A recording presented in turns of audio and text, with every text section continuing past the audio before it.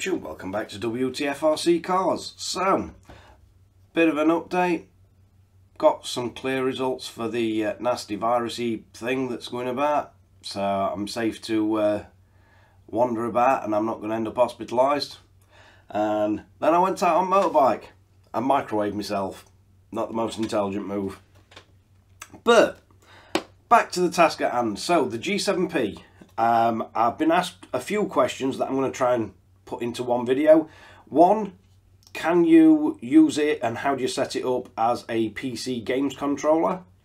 And the second one is, how does it function with VRC Pro? Now, this should be pretty easy. It's USB-C, so any USB-C cable should work fine, but let's see if we get any weird setup or latency or anything like that. So, let's crack on with video. Right, so first off, we're just going to set a new model memory up just to use for the PC. So, go into model select, and we'll select a blank one,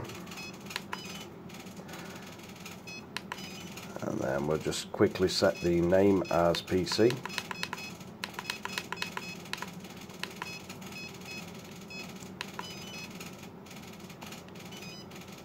Right, so first thing you want to do, once you've got your controller plugged in, you're going to want to open control panel.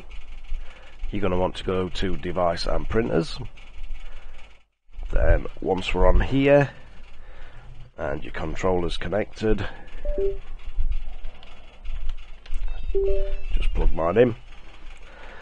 You should see it will pick it up as a Flysky G7P. So we can right click on that, go to controller settings. In advanced, you can set it to your default controller. Then if you go to properties, and we get that up. So we can see that as throttle and reverse, that works. Steering left and right works. And this is with no configuration done on the controller at all. So SW1 is button 1. Then you have VR1.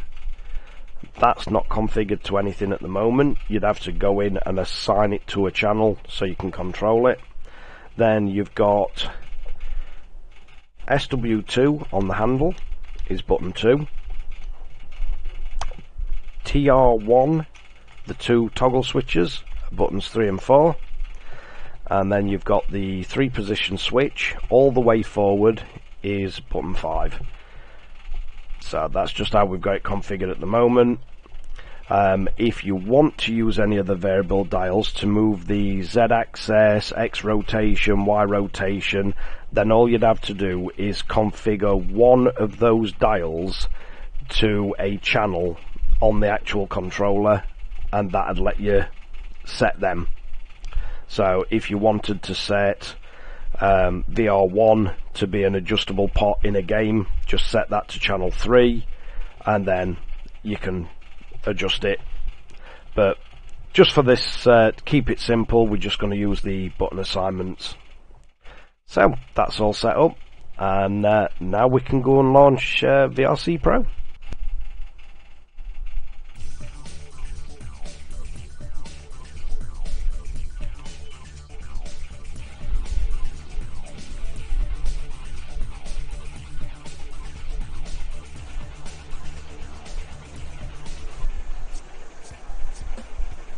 Right, so once we've got the VRC Pro on, we can go to options, and then control. Then you're going to want to drop this menu down, so it's the STM32. That's what it's going to pick your controller up as. So check that your left and right works and goes to 100.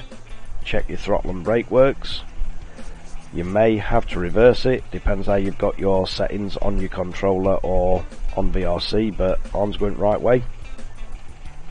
So that's working. So if we go into OK, and then we just go to practice, I'll just start quick practice.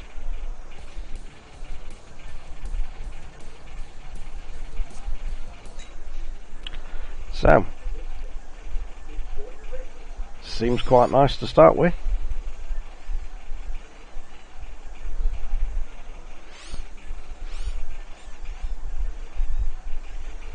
So it's nice and responsive. I'm not feeling any latency or anything.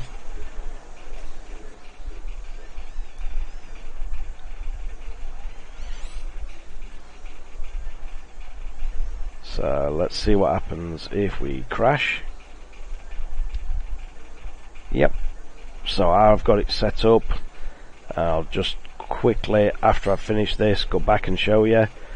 So I've got it set to the button on the controller, so if you crash you can reset your position, and you can set quite a few of these buttons up to be whatever you want really in game. But yeah, does feel responsive enough.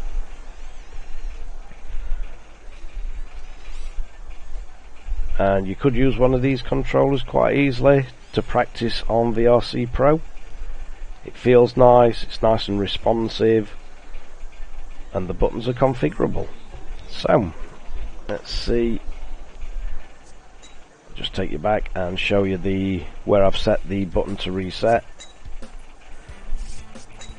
So if we go to control and then custom, and you can see in here, all you have to do is click on it and then press the button on the controller, and then your force pit, you can have that set to a button if you like. Just press any of the buttons that I've mentioned. So we could have force pit to, I believe it's TR1 back. But yeah, you can set any of these up however you like. So yep, definitely a nice, easy, cheap controller to use on VRC Pro. Right, so moving on, let's see how it behaves with Forza Motorsport. Now I do know, using other controllers on this, there's a few little bits that you need to mess about with on the actual controller setup to get it feeling something like how you'd expect. And you'll have to excuse the weird aspect ratio, because I play Forza on a 49-inch ultra wide, so it's going to look a little strange. So we're going to need options, and then controller, and then on this one you're going to want to set it to custom, combined gas and brake, combined steering, and then literally you can just go through these. So your gas and brake, you just pull the throttle. Your steering, just turn your steering. Then your handbrake, just set that to whatever you want, and you can just work your way through, and then you need to save it. So once we've done that, we can come back out of here, and if we go to single and then free play, and then let's just go race and see what it's like.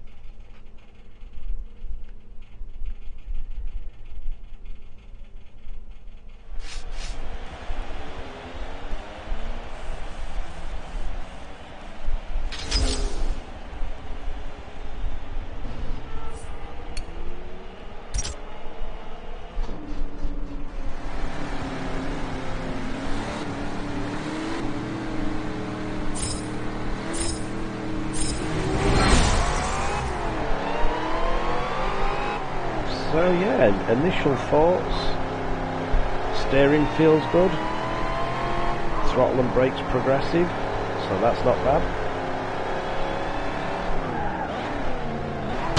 This car is awful for right hand corners because you can't see anything because it's supercharger.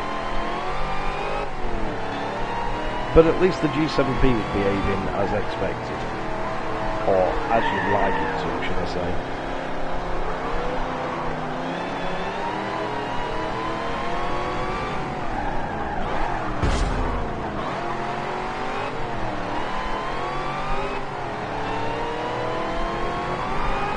Yeah, quite nice feel to steering, quite nice feel to throttle and brake.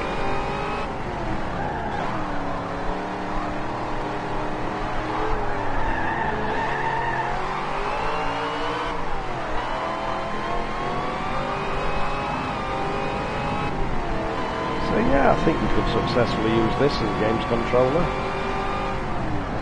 Quite a nice feeling game controller as well. driving games definitely feel nicer with the steering wheel. I mean, if you're used to driving RC, it feels quite natural to drive like this.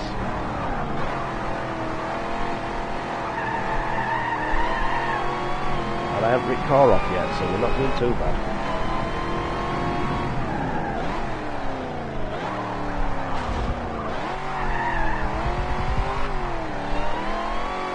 This is a great big bus to drive, with the world's most annoying supercharger from the screen.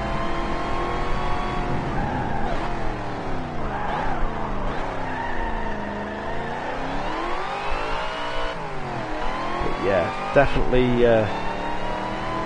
no issues playing Forza with the G7P. So what I'll do, I'll quickly back out and I'll just show you a few of the settings that I've tweaked. What I find just make the steering feel that bit better.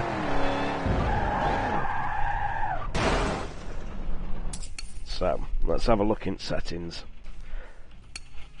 So if we go to options and then back to controllers, and then we want advanced. So steering inside dead zone I've got set to 1. The outside I've got set to 95. And then right down at the bottom, linearity I've got set to 0 and steering sensitivity to 0.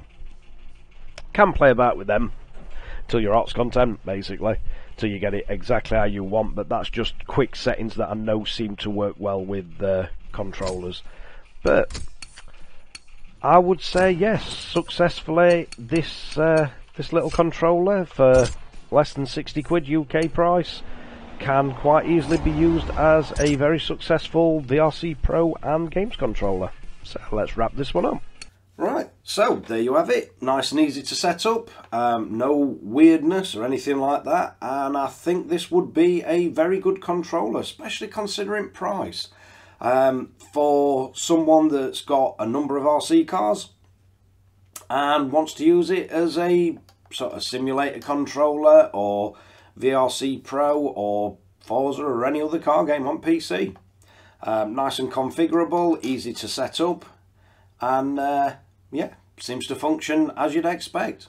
But thanks again for watching WTF RC Cars. If you like this kind of content, don't forget to like and subscribe, hit the notification bell, share to friends and family. I'll catch you guys again in the next one.